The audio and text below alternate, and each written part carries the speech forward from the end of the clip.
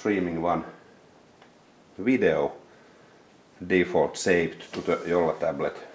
Let's see if I find it.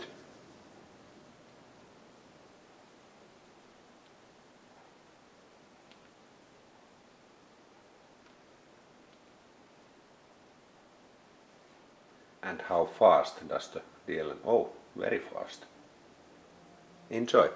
Almost 2 years ago, when we launched Sailfish OS, we decided to launch it in beta. It didn't have all the possible features, and we wanted to put it in the hands of our community as early as possible. Within the first few months of shipping the first Jolla phones, thanks to the voice of our community, Sailfish 1.0 was born. 16 software updates have followed since, carefully crafted based on market feedback. Earlier this year, at the Mobile World Congress, we announced that Sailfish 2.0 was on the way. With that, we were honored to win a Best of Tablet award at MWC, and now we're rolling Sailfish 2.0 out, and this is our biggest update ever. For us, Sailfish has always been a people-powered platform. We've listened closely to your feedback and worked to build the best experience possible.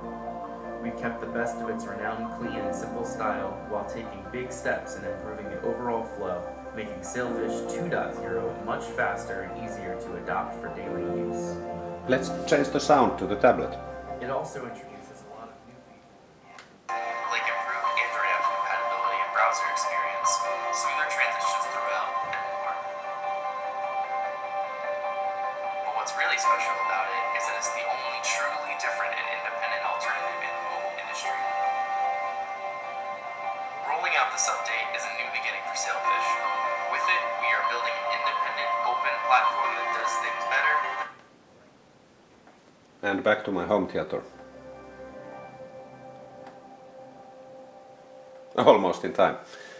Thank you for watching, and you'll see this and more videos on our next review of Jolla Tablet coming up soon.